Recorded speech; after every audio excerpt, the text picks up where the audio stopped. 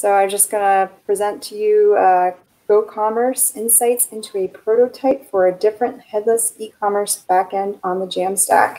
Take it away.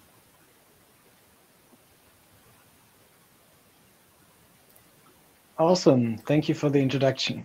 Yeah, we realized since I'm not on summertime yet, it's actually an hour earlier for me, which is really nice, to be honest. Is the video coming through? I think the share works, right? Yes. Awesome.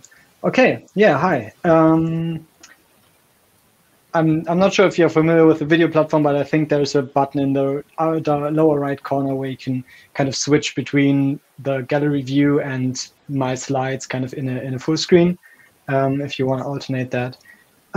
Cool. Yeah, I'm going to talk about headless e-commerce in general and like a very specific approach that we've been taking at Netlify.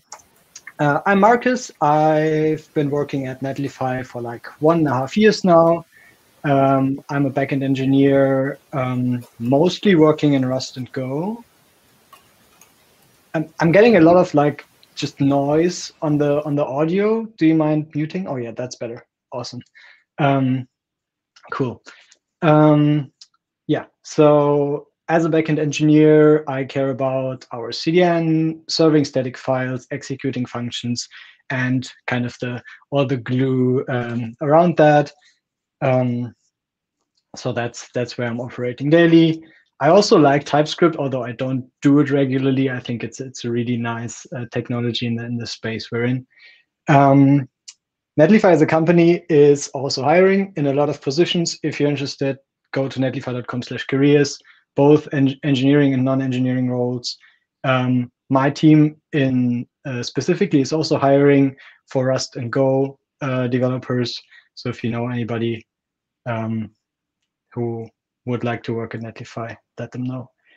Cool. You can find me on GitHub and Twitter at Marino. Best to just type the thing. Cool. I think for any questions that you might have, it's fine to drop them into chat whenever they come up for you. I might answer them in between. I might answer them in the end. But if you put them into the chat, we can make sure that they get answered. And of course, there's also like normal Q&A in the end. Cool. So I think we've already touched on the topic of Jamstack. The important bit that I want to talk about is the decoupled infrastructure of Jamstack sites. So the basic principle that's really important to this talk is that on a Jamstack site, you decouple the presentation layer, so what people also call the front end, from the backend layer that kind of interacts with your data. In many cases, this just means that your content is in some system that pushes into, that notifies a build system of something changed. Then the build system will gather all the data together, build a new atomic version of your site, and push it out to a CDN or any kind of like hosting system that can then serve your sites just based on purely static files. In many cases, that will not be kind of the sufficient way to do it for all sites. So a lot of sites actually need to have some interactivity to them so that they actually work for their use case. So in many cases, on top of generating those static files so that we have a site, we will also be executing JavaScript in the browser to actually go to some APIs or like just data endpoints in the end that give us this interactivity on top of the static files that we have in the site. And this is like important in a lot of cases. I think maybe a good example of a Jamstack site is actually if you go to the Netlify UI, you are using a Jamstack site because the Netlify UI is just a React app that interacts with our APIs that we build across a lot of different services to give you the management dashboard for the Netlify product. And we do actually build Netlify on Netlify. So our Netlify UI actually uses Netlify under the hood to make kind of that workflow that we build as a product kind of viable for ourselves. And so we also dog food our product a lot. And I already mentioned this front end is then going to our backend APIs to kind of fill in the data that it needs for a specific user is using the UI. And so I think it is common for larger Jamstack sites to have multiple data sources, to not just have like a single thing that feeds the whole site, but you might have something that just has a static content, but you also might have an API that cares about, I don't know, comments on your blog post, an API that cares about, logging in and identity stuff. And this might be like a special API. So Netlify Identity or Auth0 are examples for that. And then there are other APIs, for example, Headless eCommerce APIs. So if your site is an e-commerce site where you sell stuff, of course, you can't really sell stuff if there's just like a static site just giving you the products. You actually want to click a buy button and actually want to have like a transaction going where you purchase the thing. And to do that, you need an API that you're able to interact with JavaScript to actually make that transaction. And it's very likely that you'd also be using something like Stripe to handle the actual payments for you, so that your Headless eCommerce API does not need to concern itself with that, because it's usually a good idea to kind of split the responsibilities in kind of the ways that the different services handle best. So I don't know, Stripe is known for, or PayPal is another example, they are known for being really good at handling payments. So you can kind of hand off that whole payment experience to them, and you only need to kind of care about, okay, what does the ordering look like, the ordering of products. And I think that's what I want to dive into. So you probably know some Headless eCommerce API if you're kind of active in like the intersection of Jamstack and eCommerce use cases. Because there's a lot of like software as a service offerings that are in this niche and kind of offering stuff there, because like the Jamstack has gained traction, and with it a lot of like of those headless APIs.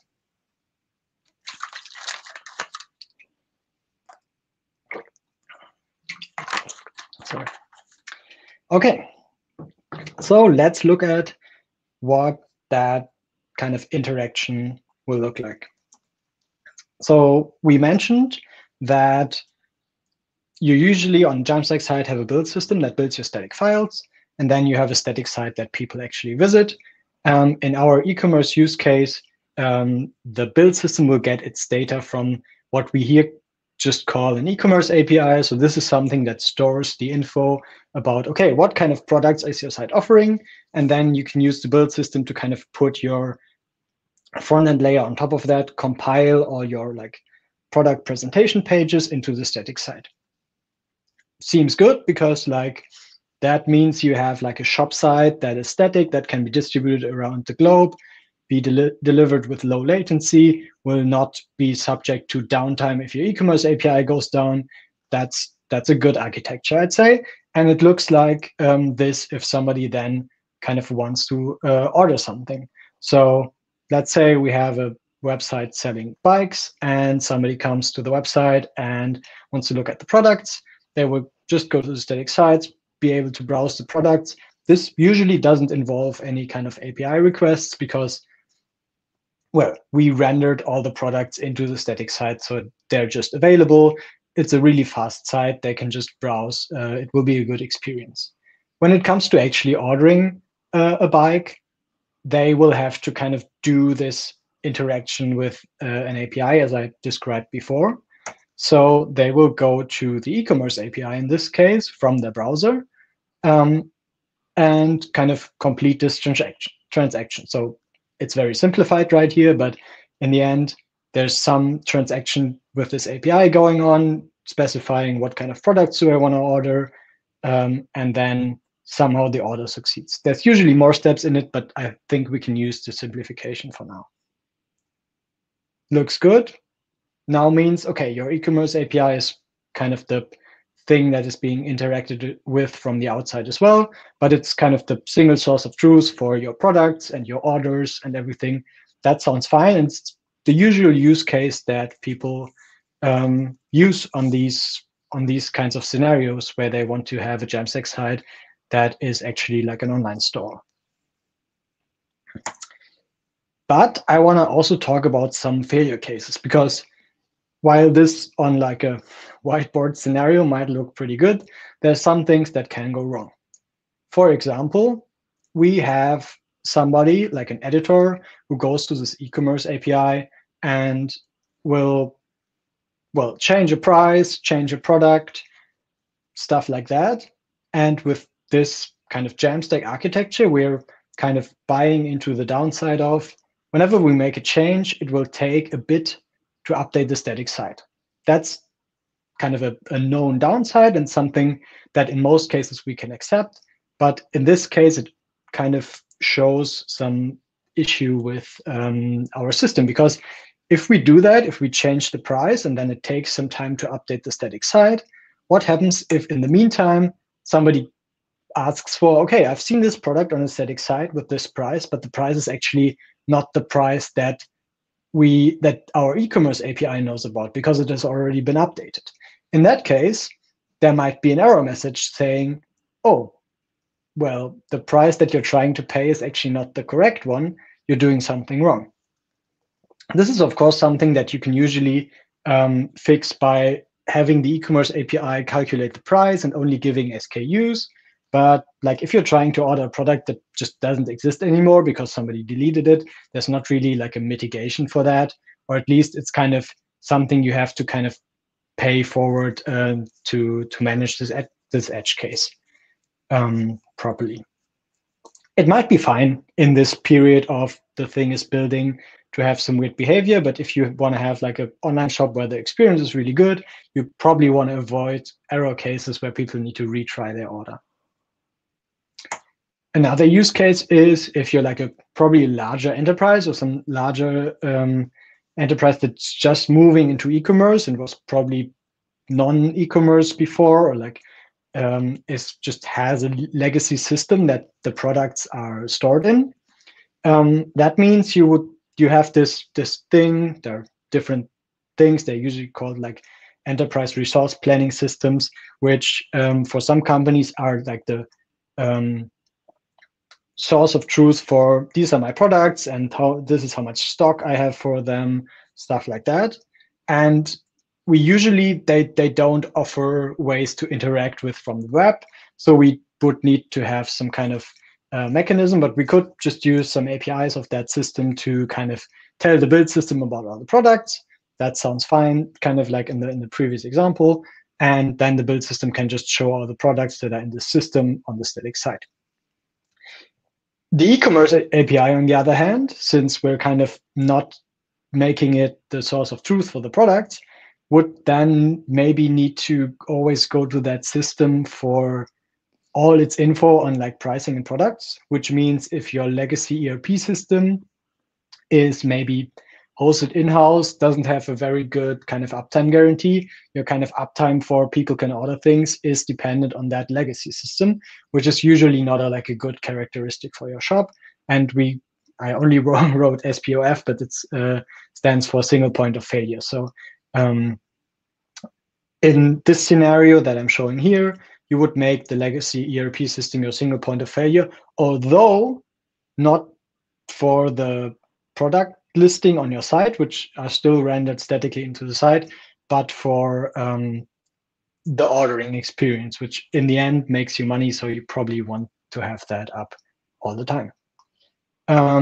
Another case is, of course, you could still use the eCommerce API as the source of truth, but then you need to have some complex sync process that makes sure that everything is always up to date. And there are, of course, some drawbacks of that as well. So this is kind of the context I want to give on kind of the problem space that we're exploring with the open source project that Netlify is calling GoCommerce, because we're doing a bit of a different approach to what's the single source of truth for your products. And The approach at first might seem a bit weird, but I'm going to dive into why it might actually be a good idea to go this route. So this is the architecture we're thinking of when you're using GoCommerce. GoCommerce as kind of the part that's called eCommerce API here, where we just manage the orders with. So if we are already putting our product info into the build system and building it into a static site, why don't we just ask the static site for what's the current price?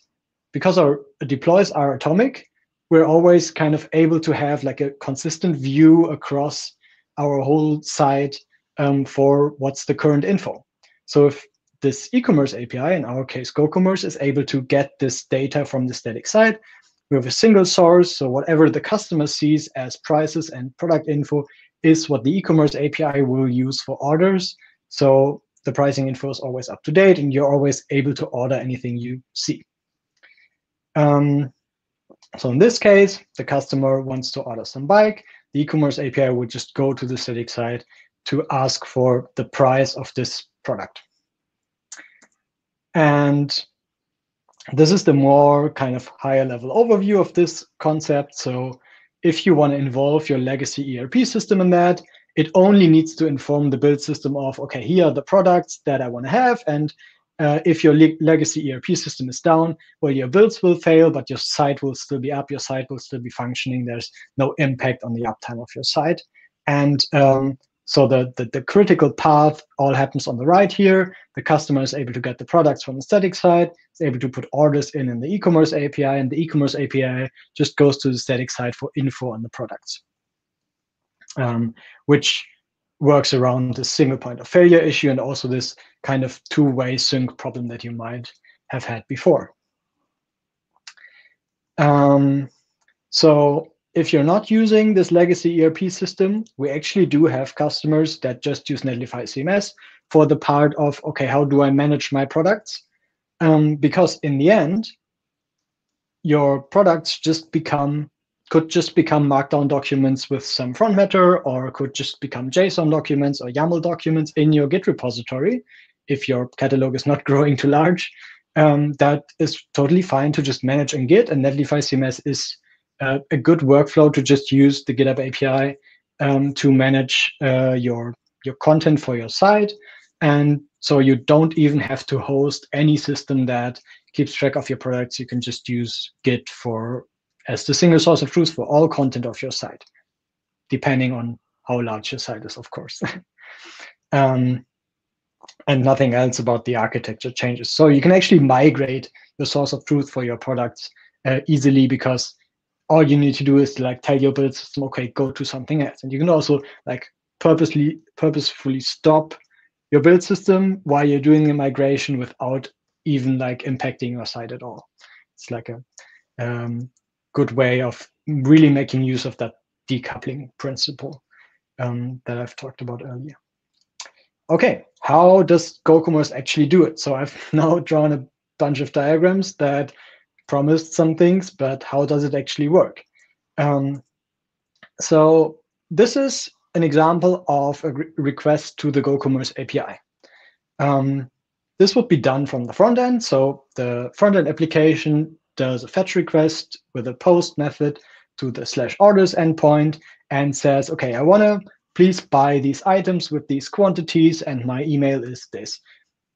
Email, of course, is not the only thing we want to know about the customer usually, so there might be more metadata, but that's kind of the gist of it. Like we need to have like a representation of the shopping cart and some personal info about who's buying.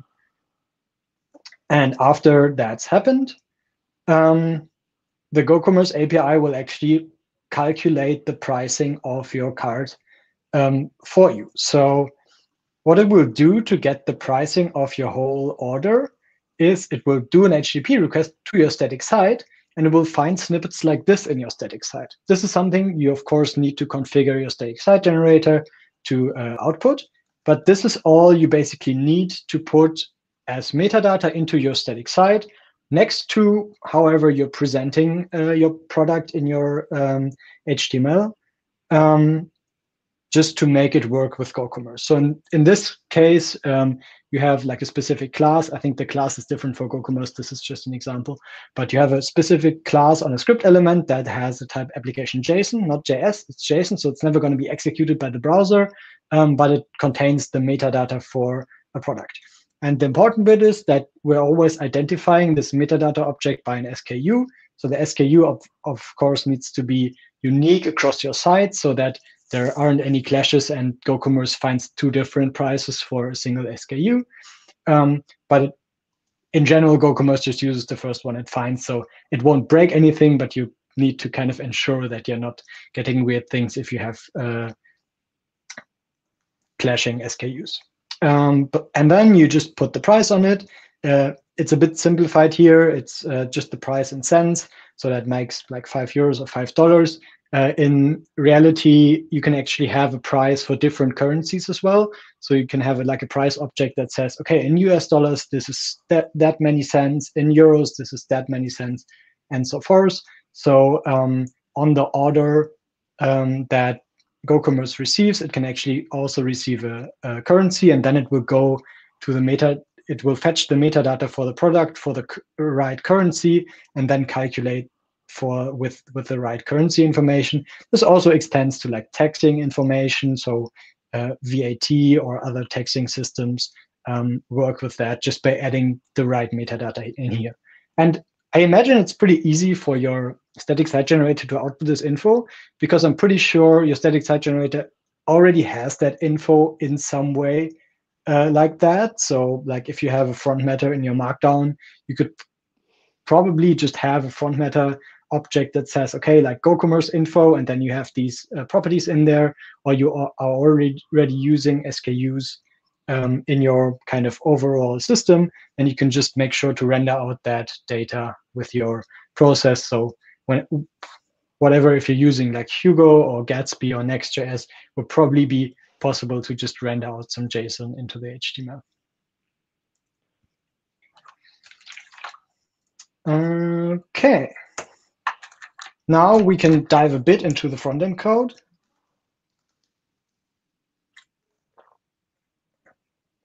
Because in the end, that's what people will do, because GoCommerce in itself is like a API that you just use. But we also have like a JavaScript SDK that ensures that you don't need to kind of just call the API endpoints like in a basic sense, but you also already get like a higher level kind of SDK to make some of these things easier.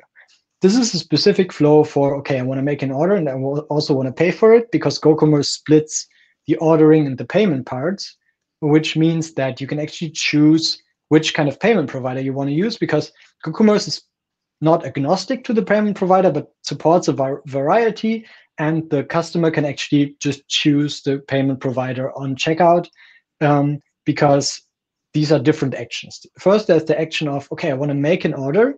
This is what kicks off, okay, I'm calculating a price, and this is the price I'm putting kind of on the order, and then the order is pending. So then I want people to actually then pay for the order, and once they've paid for the order, the database entry is marked differently. So some fulfillment system in the that's kind of querying that data would also be able to just get the orders that have actually been paid, for example. And in this case, the payment works in a way that you then, after you did the ordering, you get like an amount back from the API saying, okay, this is how much you need to pay. You can then use, for example, Stripe or PayPal to get like a pre-authorized transaction. So you make like there's a front-end flow for most of these providers where they then put in their credit cards, and that credit card data never actually touches any of your system. So you don't need to be like PCI compliant, because that payment data is always going to stay in that payment provider, and they are going to handle it for you. So Stripe and PayPal have like front ends for that, and they will give you a token that you can then use in your backend to actually fulfill the transaction. So the user only gives confirmation for the transaction, and if for some reason your backend fails, it can either say, okay, yeah, well, I didn't do that payment, so then PayPal will never really charge the user, or it can actually retry it because this token can be kind of used multiple times, and Stripe and PayPal will detect if the payment with that token has already been made and just say, okay, yeah, it has been paid, fine, you're good. And that makes for really resilient infrastructure, both for your front end, where you can just retry on like flaky connections, but also for your backend if you're kind of in the middle of deploying GoCommerce and the one API call might fail, you can just do the next one. It will just work if you retry the request from the front end. Cool. I've talked about a lot of things that it can support. It has some more things it can support. We also have a UI element that's called GoCommerce-admin. That's a React UI that uses the GoCommerce API to give admins an overview over orders and users and fulfillment info, so you can actually kind of make this a very like light fulfillment dashboard where you say, okay, I want to see all the orders that have been paid, and once I fulfill them, I'm going to click on the order and say, okay, I've now fulfilled this order, and then you have like a very basic tracking system for your orders if you need to. Of course, this integrates with something like Netlify functions. So GoCommerce has a built-in primitive for calling webhooks for certain actions that happen. So whenever a new order was made, or when an order was actually fulfilled, or when a payment was made, it can call certain webhooks. And those webhooks could be Netlify functions that you use to extend what GoCommerce does with your own business logic that you need to do. So maybe you want to send an email once the order has gone through, or you want to, I don't know, send your fulfillment provider some information, and this all is able to work with webhooks. It also integrates with JWTs, so stateless authentication tokens, for example, issued via GoTrue, which is the backend of our identity offering. But of course, also any other like JWT system like Auth0 would work for identifying customers and giving them kind of a view of their past orders via the API if they are successfully identified. It can also do signed download URLs. So once kind of an order for like a digital product has gone through on your GoCommerce instance, it can be hooked up to something like an S3 bucket, and it can generate signed URLs for stuff in that S3 bucket, so that you can then have like limited lifetime URLs that you can give to somebody to download stuff, but they can't kind of hand out these URLs to more people because the URL will have expired, and kind of only the people that have actually bought a digital product will be able to download it. And of course, if, I don't know, there's some irregularity and you need to kind of cancel an order, people will also not be able to download something again because GoCommerce will not give them a signed URL if an order has been revoked. Cool. I think that's what I have about it, and I'm really excited for your questions. Thanks so much, Marcus. That was really interesting. I have a ton of questions, but I want to, before I start hopping in my mind, I want to open up the floor to some other folks. So do people have questions for Marcus?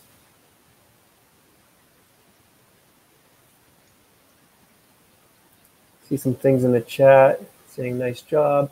Okay, so Selene has a question here, Marcus, that says, and this is in the chat if you want to read it. It says, what are the limitations of Git? How many products or product variants can my Git hold? And how does Smashing Magazine do it?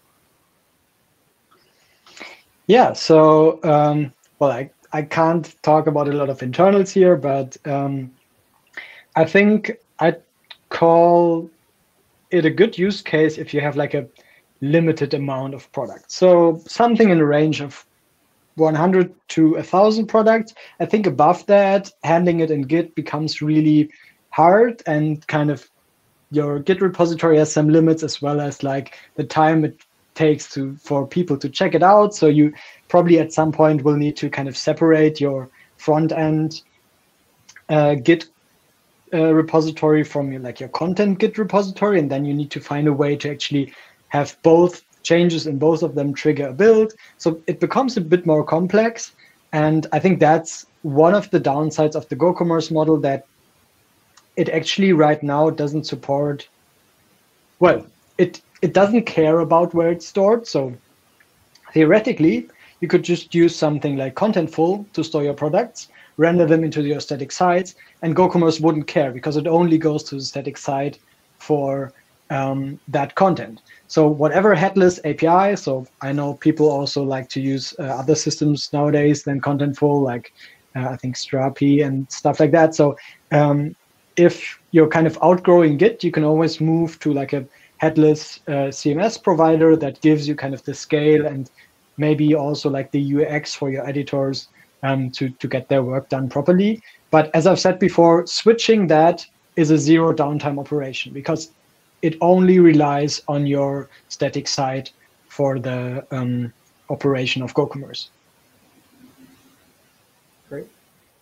And Slane also writes here, how feasible is GoCommerce with Plenty right now? So Plenty, if you're not familiar, that's a static site generator that I'm actually building, and it has a Go backend and a Svelte front end, but basically everything lives in a JSON data source. So I would assume that basically, whether the data source is JSON or YAML or what have you, it basically all feeds off of your static site generator content source, right? So as long as you can make your HTML include a snippet like this, which is only JSON as well, it will be fine. So you should be able to kind of attach this metadata or derive it from your product, and then you should be good. Great.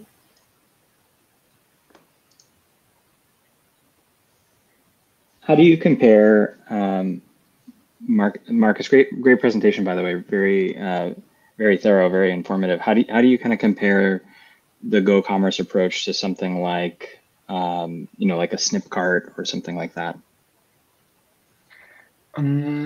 I think it's pretty similar. I think something like someone from Snipcart could have told you nearly the same things that I told you today. I'm not too familiar with a lot of e-commerce stuff. I don't do that on a daily basis, so I mostly know about our own system here and some of the adjacent big players in the market. My understanding of Snipcart is that it gives you kind of the JavaScript SDK to like easily integrate with your site for the like cart and checkout workflow, and it in some way gathers info on the products to actually be able to calculate the right price to charge you, but I'm not really sure how that works with Snipcart. So if it works the same way, that's awesome. I haven't really used it. Cool, thank you.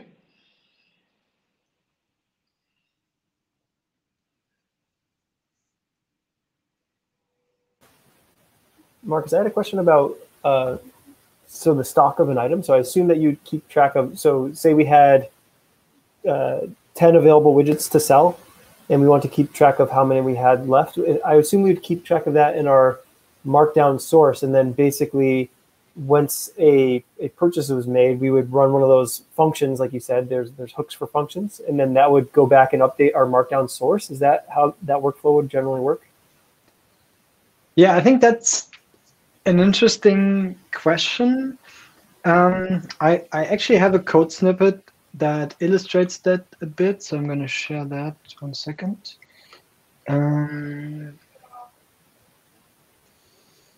What's the thing called? 1 second.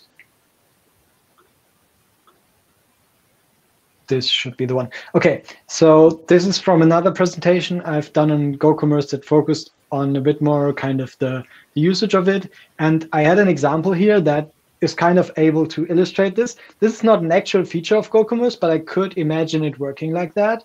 So GoCommerce knows which things you have ordered in the past. So because it keeps track of all the orders and all the SKUs in those orders. So if you're able to kind of have your system that has like the authoritative data on what your stock is, just output this snippet of, okay, I had this much stock at this point. GoCommerce would then be able to like look at the orders that have been done from that point on and say, okay, from that point on, now you have that much stock left because I know how many of those products have been ordered since that point. And it would be able to just have an API endpoint that tells you the stock for a certain item that's currently available. And also maybe prohibit you from ordering something that's out of stock. just because it has this order history that it would be able to look it up in. But it's not an actual feature. It's something that could work like this. It's an open source project. You're welcome to contribute it. Oh, that's super interesting. So is it, and correct me if I'm wrong, so it's kind of like a hybrid approach where it gets the initial stock from that markdown data source, and then from there it keeps track of that information in its own database, and it makes sure that it doesn't exceed that original stock amount. Is that correct? Yeah, so the idea is that your stock will always be like based on some external factor, like something that's going on in your warehouse. So you're not able to like update it in real time usually. You only update it to like once a day or every few hours based on what your workflow looks like. So if you're then, whenever you get that update, you're kind of putting that into your markdown, you obviously need to have a timestamp of, okay, this info was valid at this point. And yeah, as you said, then GoCommerce will be able to keep track of it. But it's not something that GoCommerce needs to put in its database. GoCommerce can, on every order, just go to the site, read this metadata, compare it with how many orders have been done from that point on with this product included, and then calculate, okay, this is the current amount for it. It doesn't actually need to do any database stuff for that. That's very cool. And then in terms of like how, so obviously when you have a front end app, it sometimes, you know, there's security things that you have to account for, so people aren't manipulating things on the front end. And you might have touched on this a little bit, but is GoCommerce, so I know GoCommerce is getting that information all from like the JavaScript front end integration. Is it actually going and crawling those endpoints and make sure that those prices are valid and they haven't been manipulated by someone before they've been sent to GoCommerce, or how does that work? Yeah, that's a good point. I think I'm just going to switch back to my original slides to get the right metadata up. So I think the important point here is that the way GoCommerce gathers this, because I haven't really talked about it much, but the idea is that GoCommerce knows what your kind of site URL is. So if you would have integrated GoCommerce with Netlify, it's not something we offer publicly, but if you would integrate GoCommerce with Netlify, you would have a proxy rule from the CDN that goes to the GoCommerce backend service and tells it, okay, I've proxied you an API request for this site with this domain. So it also would work for like deploy previews, where you would actually want to have like a different database for your deploy previews, because that's like a staging environment where you have like dummy tokens that work instead of just like your production. So you could have like context sensitive proxying would be possible in that regard. But in any case, that proxying would be able to transport to the GoCommerce backend, okay, this is the URL for this site. And GoCommerce will only go to that specific URL that the system told it, this is the like authoritative source for where the content is, and it will not actually execute JavaScript. It will only read the HTML and parse these things out of it. So it wouldn't really work with the React frontend, because that only has a div where React renders into, but it will need something that actually generates the static HTML for this, like Gatsby, like Next.js, like other static site generators that really produce static stuff. And this is, of course, only safe if you use HTTPS, but HTTPS is basically like a pre-requirement for everything we do nowadays with the Jamstack. So as long as that is kind of fulfilled, you don't really have a way as an outside person to manipulate where GoCommerce is going to, because this is not happening in the JavaScript SDK, but the backend API is actually doing an extra HTTP request to your site, and that's always considered kind of safe. Great, thank you. I want to give a second for other. I have a couple more questions, but I want to give a second for other folks just in case.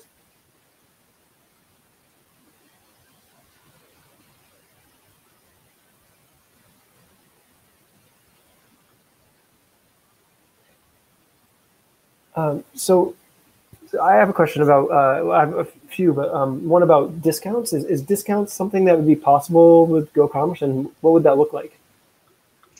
Yeah, that's a good point. Yeah, there's actually some code in GoCommerce supporting discounts. For some limited use cases, I think it works well. The way that it's modeled works in a way that the JWT that somebody is authenticated with can have some metadata saying, okay, this user is actually kind of in a user group that receives a discount, for example. Or you could just have a discount code. The way this kind of sourcing of what kind of discounts should we apply to what kind of products and orders is a bit complicated, but basically GoCommerce allows you to put metadata into this metadata object saying, okay, anybody with, I don't know, this kind of JWT metadata is able to get like a 50% discount on this product. Stuff like this, I think. It might not be in that metadata, but that you're able to kind of put some metadata in your site saying, okay, these are the like discounts for different products. And I think the way this works right now is that you actually put a JSON in your site that also has like the coupon codes and kind of the member discounts and everything. And you actually protect that with like a basic auth thing. So I don't know, but on Netlify, you can do like per path basic auth to the _headers file. So you could protect this path from like usual people on the internet and just give GoCommerce kind of the HTTP basic auth credentials for getting your coupons and your discount codes. And then it would also be able to get that info from your static site, which is good because then you can manage it to a CMS and just publish it into your static site. You don't need to care about like another source of truth that you manage somewhere else, but it's actually just like your CMS system can manage those codes and your editors can just add new campaigns in your CMS system and it will render into your static sites and GoCommerce reads from that. I think we apply some caching because like fetching that every time is pretty heavy. But yeah, that's the general idea. That's very cool. And another question I had was, so I was familiar, or at least with the concept of, so there's the GoCommerce kind of microservice backend that's written in Go. And then there was a project, I think it was GoCommerce JS, possibly is the name of it, but I think you mentioned it. And that's what you would put in your static site to kind of help facilitate the shopping cart functionality, that kind of thing. Is that true? Yeah, so I don't think it's as advanced as like something like the Snipcart SDK. Sure. But it's a basic JavaScript library that allows you to say, okay, I have a button for putting a product into my cart. And that button then only needs to call into the SDK, and the SDK will keep track of the cart. And then you can have like, of course, a cart that can be rendered from output from that SDK. And also you can have a buy button that just tells the SDK, okay, whatever you have in your cart right now, you should now go to the GoCommerce API and prepare an order, tell me the price for it, and then somebody will do the payment flow and then actually initiate a payment with that. I think that's kind of what I showed here. It's similar to that. It's not exactly that, but you can imagine it being similar to that. And so it should make for not that much JavaScript that you have to write yourself for your own store. That's great. Okay, very cool. And then there's a third project that you mentioned that I wasn't aware of. I think you called it the admin UI. And that sounds like that's maybe a React or some kind of JavaScript extension of the actual GoCommerce Go project that's giving you some information into like your current orders and workflows and things. Now, is that, first of all, is there like a link or something like that to that project? And then when you have that set up, is it mostly informational, or does it actually let you provide like sort of like CRUD type functions on your, I guess that wouldn't make sense because it's all coming from your content source anyways. So I'm just kind of curious how that works and what that looks like. So this is the GitHub repo. It's open source. I linked it in the chat. Okay. It's a very basic React UI, and it's not something we're actively pursuing, but like people could extend it.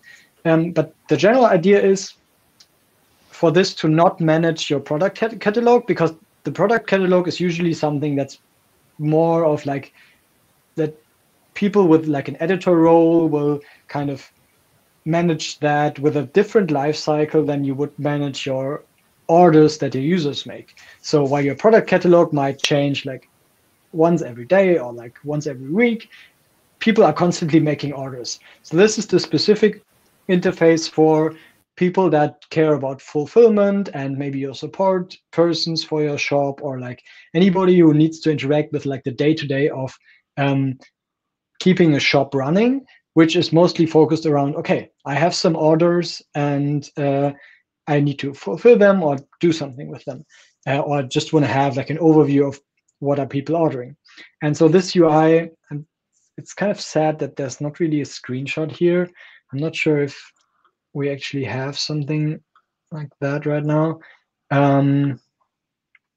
But yeah, it's a very basic UI that just gives you like a table view of all your orders, and you can then kind of change some properties about the order, like if you have fulfilled it or something, and it just uses the GoCommerce API with like an admin token. So you can specify a certain role that your JWT token should have, and then you're able to use kind of that API to get all the orders from all users instead of just the orders for your own user. That's very cool. I feel like you and your team have put a tremendous amount of work into all these projects. I think it's really cool. I'm excited to play around with it. I hope some other people will find this video and make some more examples too, to just like make the whole thing even more streamlined.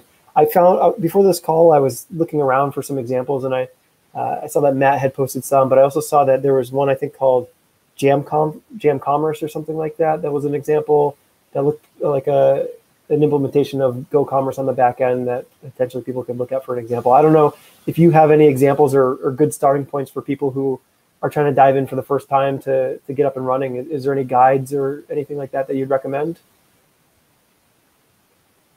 Yeah, I think that's a tough one because, yeah, we haven't really put a lot of time into that project in the last few years, I think, because like it hasn't really been the focus of Netlify. It didn't turn out that like a headless e-commerce API is something we want to focus on as a product.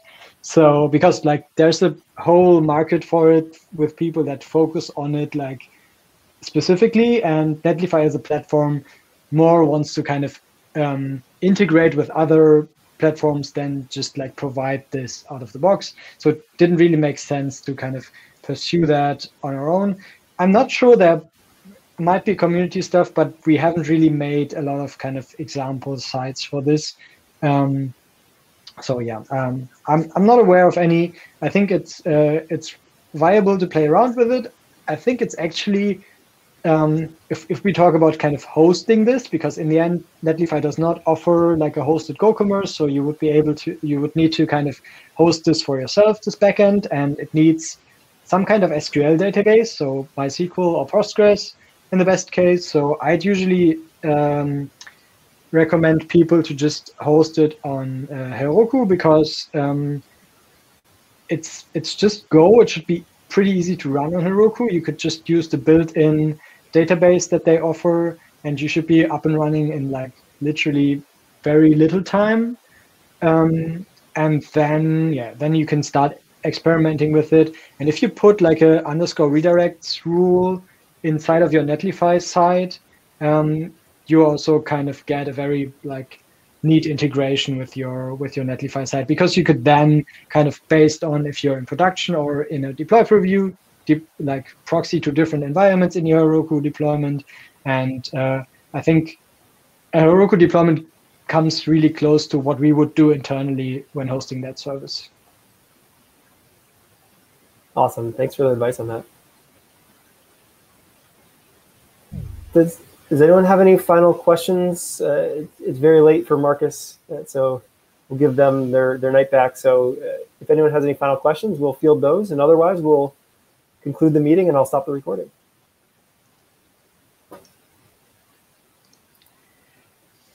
Not exactly a question, but just a comment about something that we're working on. I found this really interesting because one of the things that we're doing at Take Shape is trying to figure out how to be an API mesh for different kinds of APIs. One of those categories being e-commerce APIs. And so I think the solution that you presented with GoCommerce is really interesting. You know, it's not a question, but rather a comment to say, like, I think it's fascinating to see the different kinds of ways that people are solving these problems, and you know what you guys have come up with and what Snipcart has come up with is really fascinating. And you know I guess I'll throw it out into the world just to say that, like, the way that we've thought about this is at another, like, one step back from the static site and the API, but being kind of a player, a system that sits in between kind of the client and the e-commerce API and content API to give users this, like, unified view of what a product is through just a GraphQL API. So I think it's really interesting to see, you know, how you guys have come about solving it. So I'm very curious to see where it goes. And I think you guys have, like, an e-commerce event coming up in May, right? Just as another Jamstack event. I think there's like a Netlify e-commerce in May. The team is doing that once a year to kind of host the ecosystem around the e-commerce on the Jamstack. Yeah, there's something coming up around that. I don't have any further info, but it should be called something like a Headless eCommerce Summit or something. Yeah, I think on the note of kind of integrating APIs with each other, the interesting thing that comes up on our side around that, which we're working really hard on, is edge handlers. So giving people this, like, middleware ability inside of the Netlify edge to run, like, JavaScript to, like, aggregate stuff from different sources on the fly while the request is kind of ongoing. And so I hope that in a few weeks you'll have you'll be able to take, like, a look at the public beta of that. Cool.